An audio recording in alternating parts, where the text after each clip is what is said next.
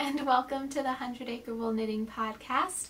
My name is Bella and I'm a knitter based in Northern California in the US. I am a knitwear designer and lover of all things knitting and all things spinning and fiber arts. It's been a little while, if you're not new around here, it's been a little while since I posted my last podcast. Things with life got a little crazy, you know how it gets sometimes. Work got really busy. We had lots of new things happening around here, and we had a family emergency. Unfortunately, everything is looking good now, but yeah, we had to go down to LA for a little while and help out.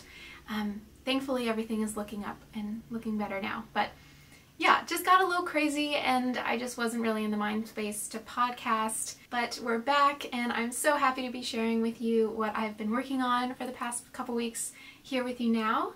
I have also been working on some new design ideas, so those will be coming down the pike. But yeah, so let's get into what I have to share with you for today. I have some finished objects, lots of knitting, a little bit of spinning. Yeah, some finished objects and works in progress, and I think a couple things that you haven't seen yet, maybe. Yeah, and then some acquisitions at the end if you would like to stick around for that. As always, I link timestamps in the description below this video if you would like to skip to something or rewatch a particular section. And then I also always include links to everything that I discuss, so that is yarn or podcasts. Sometimes I talk about podcasts, but yarn or projects that I discuss or patterns, anything like that, all of those will be linked in the description below this video. So yeah, with that, let's first get into some finished objects. First, actually, I guess I'll talk about what I'm wearing, which it sort of coordinates with one of the other finished objects. So what I'm wearing on my neck today, this is my newly finished and newly published cowl design. This is the Wayworth Cowl, and I am just so happy with how this pattern came out. All of the testers had a blast with this, and they created such gorgeous versions, and I'm just so happy with how it came out. It's so comfortable and a great spring accessory. I've been wearing this non-stop recently because it's in that season where you're still kind of chilly, and especially with the wind chill in the spring. I don't know about you where you are, but we get a lot of wind and it can get pretty chilly, so it's really great when I'm on my walks to have a little cowl to put around my neck and not have to mess around with a big shawl necessarily. Yeah, so I really love how this one came out. So this is my version, and then I also have another version to share with you in a second that I knit for a friend. I'm also wearing my Cousli sweater. This is the most comfy sweater that I own, that I have created so far. Oh my gosh, Cousli means cozy pretty much, and it is definitely cozy. So that is what I'm wearing today. And both of these patterns are on my Etsy shop if you would like to check them out, also linked in the description below this video. So first finished object. As I said, I knit another Wayworth cowl for my friend, and this is it. I had actually already given this to my friend, and then I realized I hadn't shown it to you guys. I hadn't shared it with you all yet. So luckily she lives very close to me. So Shannon, if you're watching, hi, thank you for letting me steal this back from you briefly to share with you all. But yes, so this is another version of the Wayworth cowl. For this one, I used some handspun yarn as the sort of contrast color in these diamonds, and then I used one of my own hand-dyed, naturally hand-dyed yarns for the main color. And this cowl, so the one that I'm wearing here, this one I used a knitted end yarn held single. This one I used sport weight yarns, so each of these came out to be about a sport weight yarn, also held single. And wow, it used a lot less yarn than I was expecting. It used well under 100 grams of each color. I think I have the balls with me. So this is what is left over. Each of these were 100 grams. So the pink was a handspun that I had done with fiber from Wool Fiend, an Etsy shop Can you see that? Oh my gosh, I just totally fell in love with this fiber, and so did my friend Shannon. We love it so much. It's just really beautiful shifts of pinks and peaches and things like that. So really beautiful fiber. If you have not checked out Woolfiend and you're a spinner, I would highly recommend. This one I think was a Coriadale, and it was just a lovely spin. I highly recommend this. But yes, and then for the contrast color, this was my hand-dyed yarn, just a really simple beige, pretty much there, kind of a warm beige. Yeah, so used in total 100 grams. So probably about 50 grams, maybe a little over 50 grams of each color. So really does not use much yarn at all, and it did go pretty quickly with the knitting. This one I took a little bit longer because honestly I was just having so much fun seeing the colors and I didn't want it to end, but could have gone a little bit faster. But yeah, I just really loved knitting on this one, and the color shift is just so much fun. Here is what the back looks like, and I just think it's so much fun how the colors lined up. It was just sort of serendipity how the fading sort of lines up here in the back seam. So this one is entirely mosaic knitting. This pattern is entirely knit with mosaic knitting, so it is two color. It is sort of color worky, but it's actually only using one color at a time when you're actually knitting it. So color management and, you know, not getting your yarns crossed and tangled is a lot easier with this.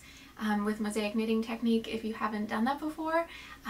If you want to try color work knitting and you haven't yet, I would definitely recommend mosaic knitting first to kind of ease your way into it.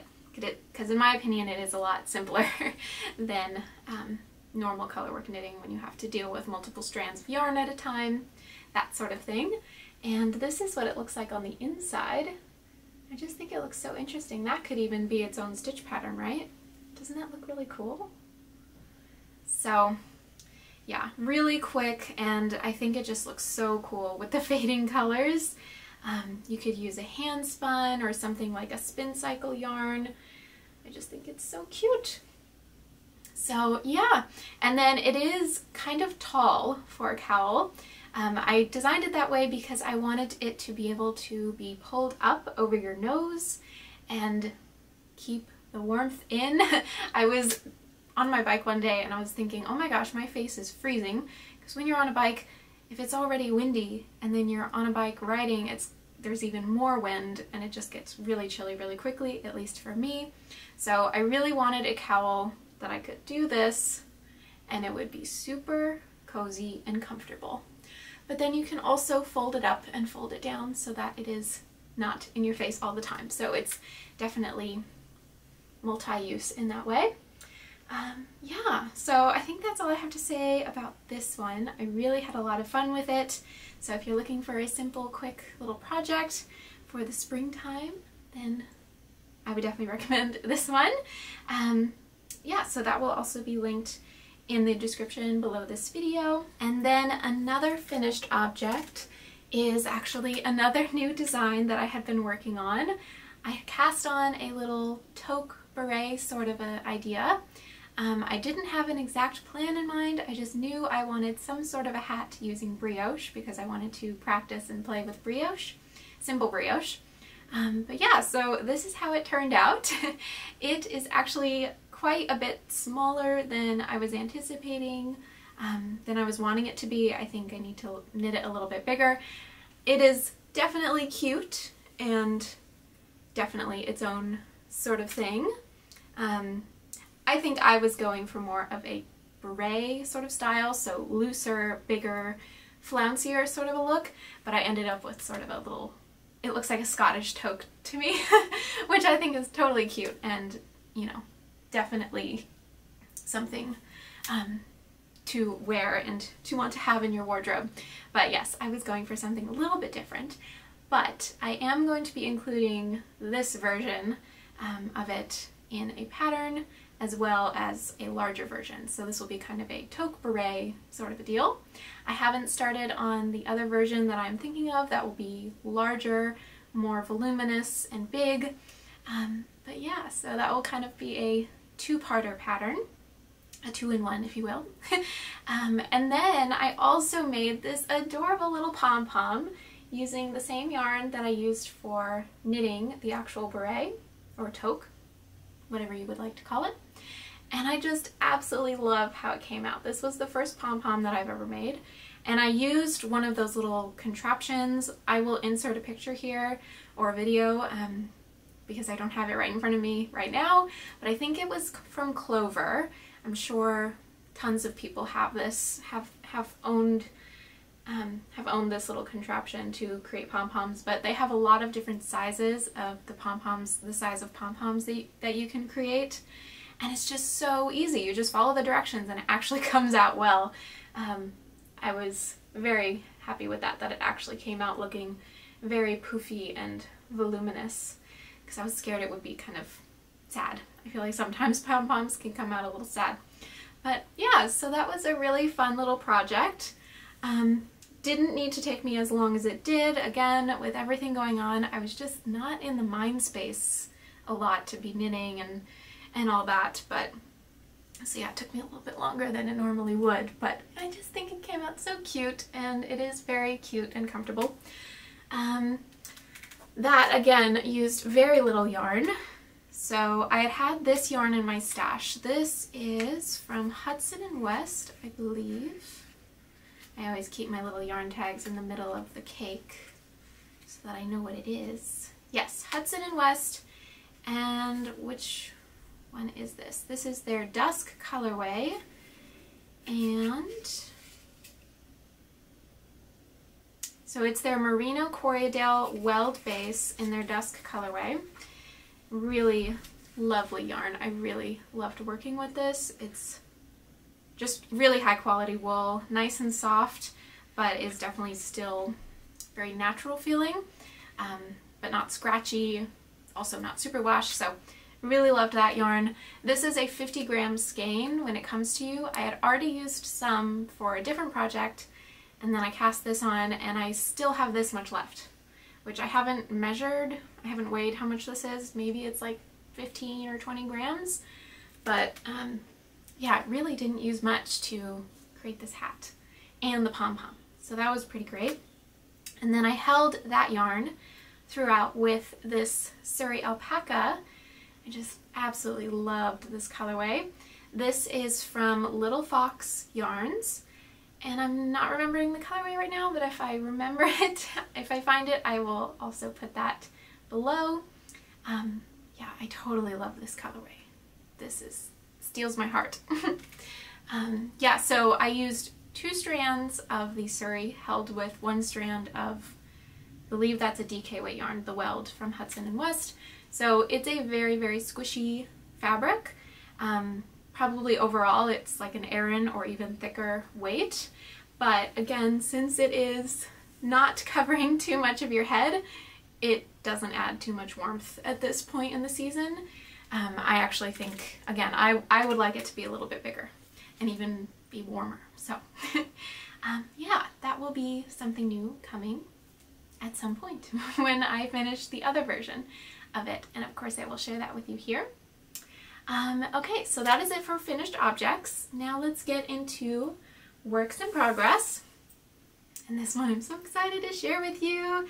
This one, if you are not new around here, you know this has been in the works for a while, and here it is. So this is a sweater that I am knitting for my partner. This is the Unbearable Sweater by Les Garçons, Max the Knitter. It's adorable, right? I love the little teddy bears. How cute is that? So this is a colorwork design, knit in the round, top down. So I am actually almost to the end of the colorwork motif. We are actually changing the bottom portion. So in the original design, Max put these cute little flowers right underneath the bears all the way around. But my partner wanted more of a leaf/tree design there. Thought it would go better with his vibe and also these colors, because these colors that we chose are very, very natural. 2 of these are actually my own hand spun. So again, right, why this project has been taking a while, I had to spin the yarn first. So this green here at the top is an Unrock Air Fiber, I think from last year, that I spun up to be a 2-ply DK weight yarn, as well as the beige here and here. That was also an Unrock Air Fiber that I spun up to be a DK weight yarn. And the green fiber I had spun up first, and that I am still a pretty new spinner. That one I was spinning, so it was a very fluffy fiber, carded and not combed, so it had a lot of air in it, and I was spinning it to be a worsted weight yarn, so it didn't actually come out as well as I think it could have. But then I learned some more. By the time I got through to the beige fiber, when I was spinning that up, I have learned some more and utilized some more woolen spun spinning techniques for that one, and this yarn came out a lot nicer.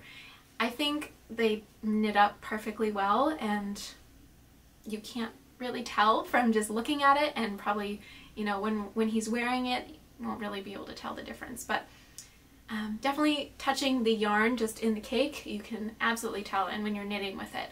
The beige turned out a lot loftier and softer and just more malleable, and then the green is just a little bit more ropey. But again, I think once they're knit up, they just work so well together, and I really love the colors together. So yeah, those are those. And then the black yarn here for the teddy bears, I used some yarn that I had purchased from our local yarn shop, which is A Verb for Keeping Warm, and it is a Daughter of a Shepherd yarn. It was a limited edition British wool yarn, and I only have the tag for this gray color, which will be this color will be used for like the rest of the garment.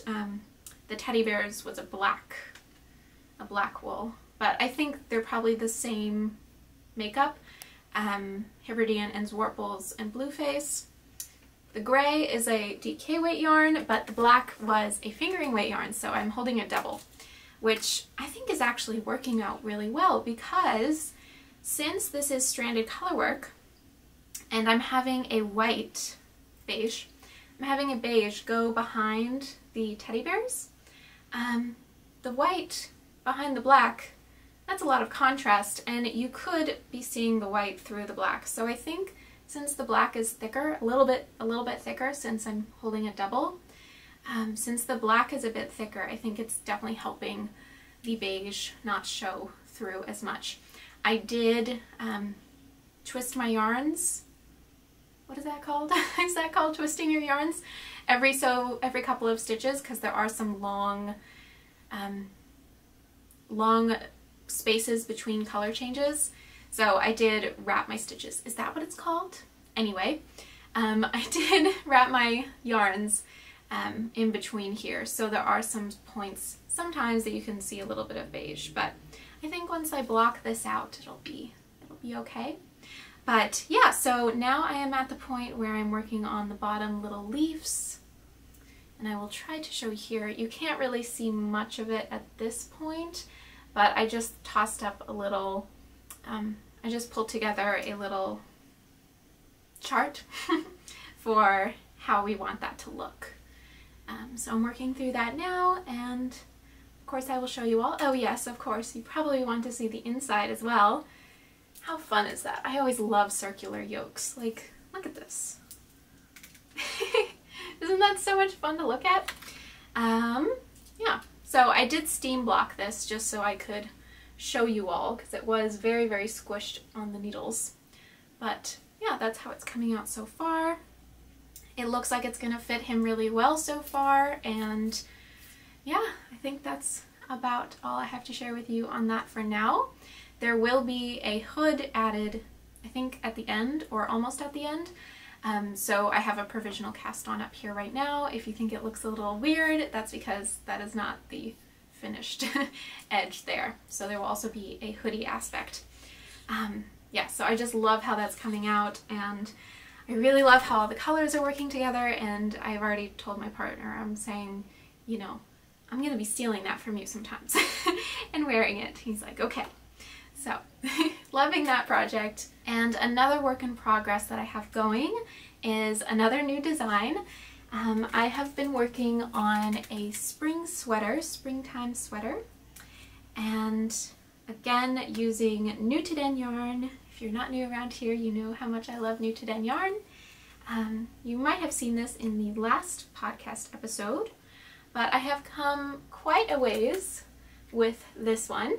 So it doesn't have a name yet, but it is going to be a very springy inspired sweater, summery kind of colors and vibes with this one. So it is worked bottom up, flat, and then the sleeves will be done in the round. But so far I have finished the entire back portion of this. So it's a really simple kind of sweet cable motif. And then I've also done one of the full front panels, and I have them just clipped right now at the top.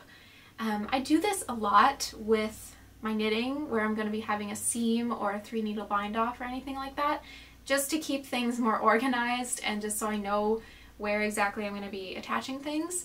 I also used that technique when doing the Wayworth Cowl, because there is one seam in the back. So this one, when I do the seaming, I clip along the entire edge while I'm seaming it, and then I just unclip as I go, so that I make sure that the seam is lined up perfectly, so that I don't get to the end and there's like it's not going to match up. So I would definitely recommend that for your knitting if you have these sorts of, like, these are actually quilting clips. If you have any sort of thing like this, or just maybe like a thicker sewing needle if you have that, like pins, would definitely recommend that for keeping things organized and tidy and making sure that everything will line up.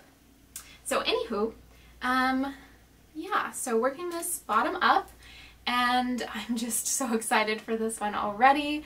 I designed it to be a little bit of a drop shoulder, but I think it's actually turning out more like a set-in sleeve, which I'm definitely happy with, but we will see how it blocks out.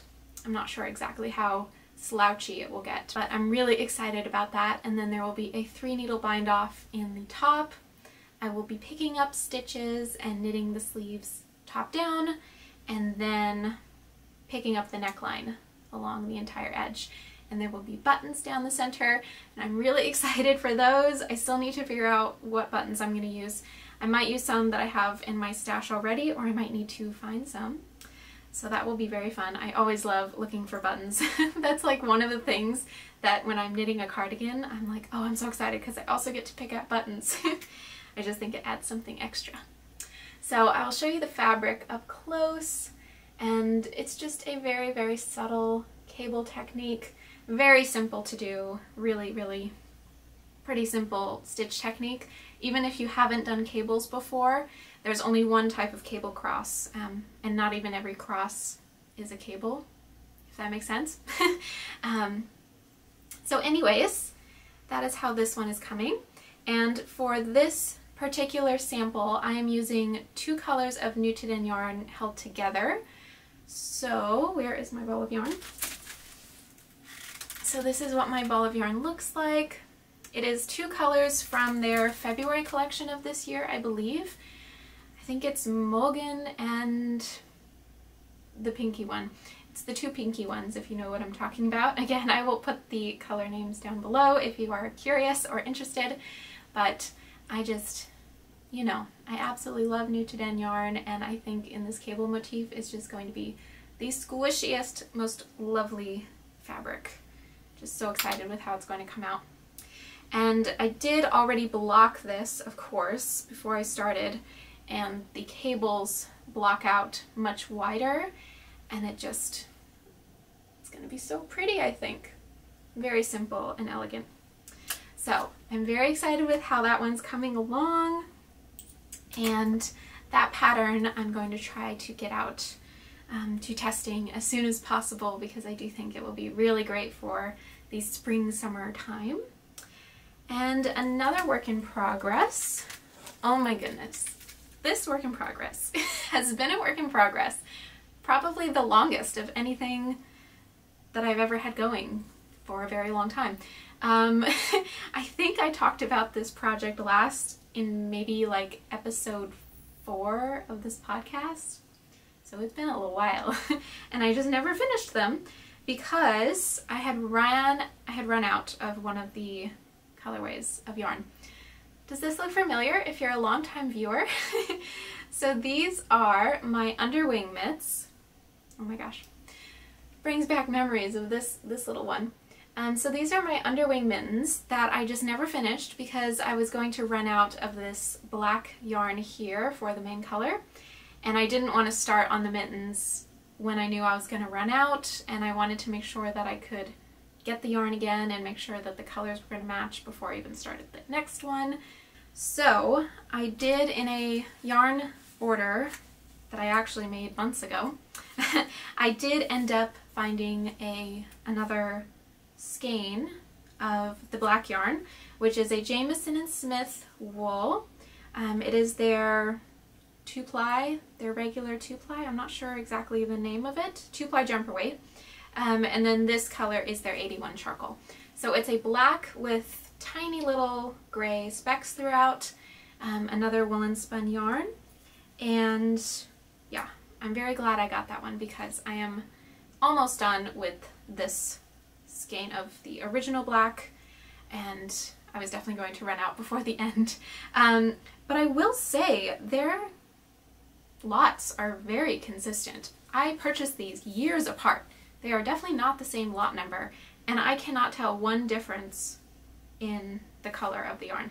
Maybe because it's black with a little bit of gray, like that's a pretty simple mix, I would think. But seriously, like, no difference whatsoever. So if you're ever needing some more Jamieson & Smith for a project that you've had going for years,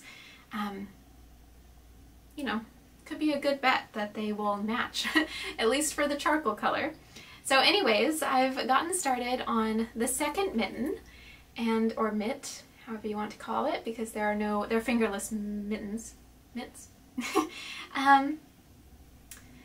But yes, so here is how the second one is going. It's knit bottom up, and I just think they're so cute. I didn't want these languishing in my stash forever, languishing in my whip stash forever, and I wanted to be able to actually wear them in the springtime. So here's how this one is coming out, and this was really quick. This is a very, very quick project, but I am taking longer on it than I need to because I have so many other things going.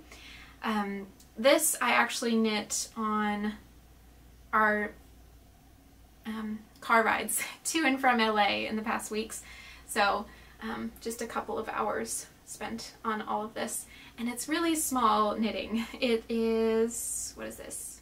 US size 1 needles, 2.25 millimeter needles. So a very, very fine gauge, but that definitely creates a warm and toasty fabric, and just so much detail with what you can make with that. I just love the high definition of detail. So beautiful. I forget the designer's name of this, but she does amazing work. If you really love this sort of illustrative sort of design, she does a lot of things like this. So would definitely recommend this pattern. It's really simple if you've done color work before, or even if you haven't. It's a pretty simple color work motif in my opinion, so I would definitely recommend this pattern and this yarn as well. I've talked about Jamieson & Smith on this podcast before. It's one of the yarns that I used in my Yell cardigan, and I absolutely love it. It's a really, really great staple yarn that I think will last forever. So yeah, that is how that project is going. Hopefully we'll be done with it very soon. And then another work in progress that has been going for a little while is a sweater that I'm knitting for my friend. It just looks like a big blue mass now.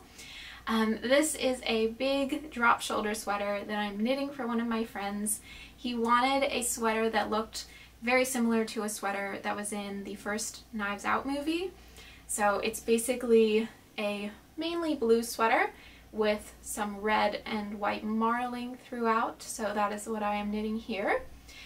The main color is a new to dang yarn. What is the colorway? Nina.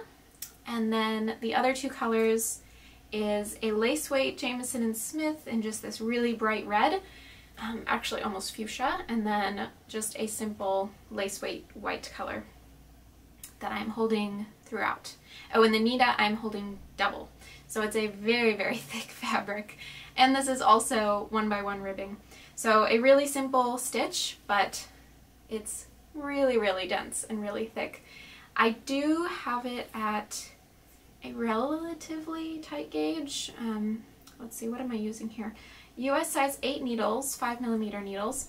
So yeah, I think once I block it out though, and the ribbing stretches out, I don't think it'll be too dense. I can definitely see light through this fabric, so I'm hoping it won't be too hot for him to wear. I have found that New-to-Den yarn in particular is very breathable, so it will keep you warm, but it won't keep you too warm. So I'm hoping that in our Northern California weather it won't be too warm, although we are going into the summer. So by the time I finish this, he may only get to wear it in the night times, if that. So, I mean, yeah, you know, things take a long time to knit, especially sweaters, and I am definitely taking my time on this one, because it's really, I'm leaving it for the times when I want something very simple and mindless to work on, since it is just 1x1 ribbing, but I do think I should work on it faster so I can get it to him sooner. But anywho, so that's another project that I'm working on for a friend. So yes, this is bottom up.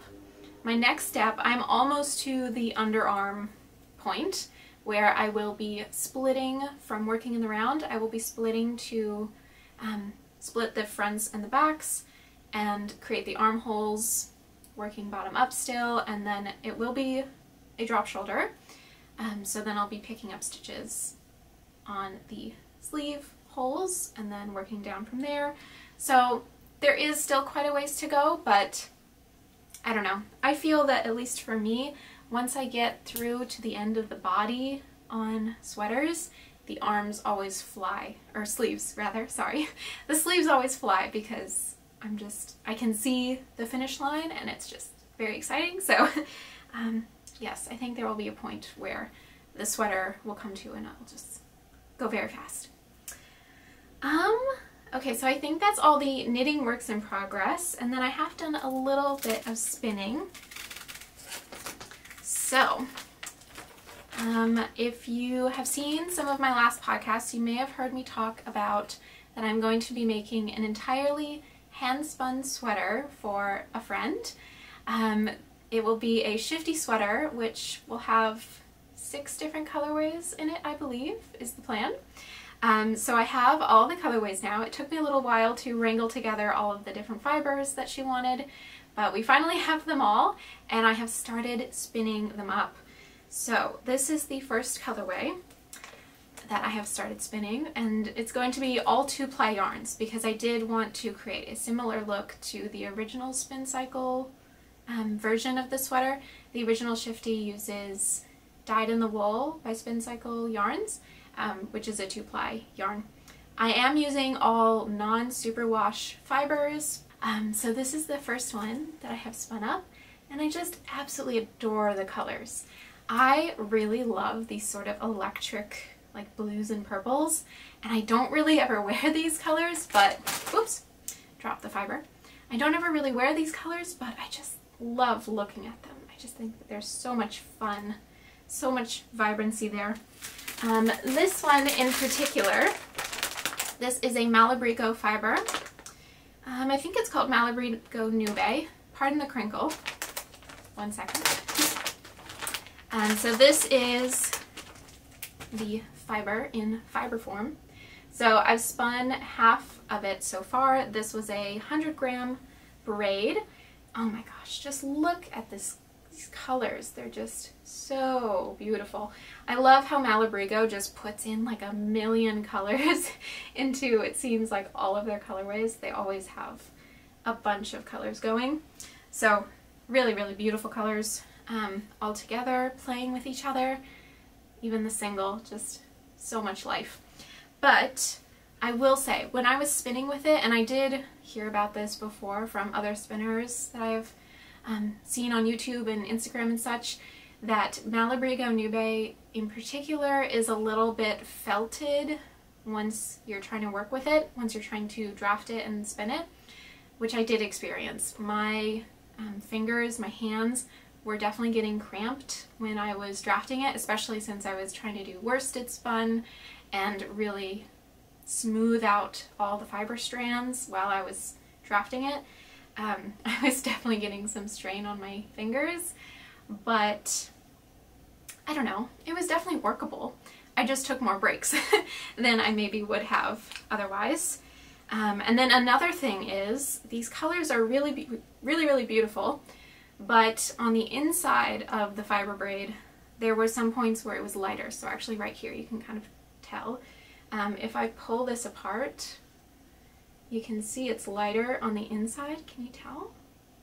It's lighter on the inside than the outside, and I think when they're dyeing it, maybe the full saturation of all the depth of color doesn't make it all the way through. So just be aware of that when you're spinning it, that it won't be exactly the depth of color that you see on the outside, because it will mix with the lighter colors on the inside and it will just give you an overall lighter sort of spin. So yeah, I love it though. I think it's so beautiful and definitely worth trying it if you find a Malabrigo Nube color that you like. Yeah, so I will be spinning up the single for this one and getting to all the other colors. Some of the other colorways are from Neighborhood Fiber Co. and I think some indie shops that I purchased from, I believe. But yeah, so that will be another long-term project, but very excited about it. I really love spinning. It's just such a great, simple pastime, really relaxing, sometimes even more relaxing than knitting, I think. Yeah, if you haven't tried spinning, I will always recommend it. And they have e-spinners now, so, or not now. If you want to try spinning and you don't want to invest in a whole wheel, they also have e-spinners, which are possibly easier as well, because you only have to do the finger drafting part. You don't have to worry about the pedaling. Anywho, definitely would recommend spinning to you if you haven't tried it yet, but that's a whole other rabbit hole that you would dive down, and more things to get obsessed with, right? Okay, so next is acquisitions. If you would like to stick around and see, I just have a couple. If not, then thank you so much for watching today's video, and I hope you enjoyed, and I will see you next time. But I do have some acquisitions. So since I haven't podcasted in about 1 billion years, I did go to Stitches West a couple months ago. I think it was early March, so last month. Made my way up to Sacramento and went to Stitches West and met some lovely knitters up there, hung out for the day, and that was really fun. It was really fun to go to that. It was just, it felt more like we're getting back to normalcy. We were wearing masks, so there was still that, but just the fact that we have knitting festivals going on again is just really happy. This was the first knitting event that I have been to since the pandemic, so that was really fun. And if you're in the area, I would definitely recommend it next year. Yeah, so I did pick up some yarns. My favorite booth that I saw was this booth, Happy Hounds Alpaca Ranch. So it's 100% USA alpacas and yarn, and they had so many beautiful shades of alpaca yarn.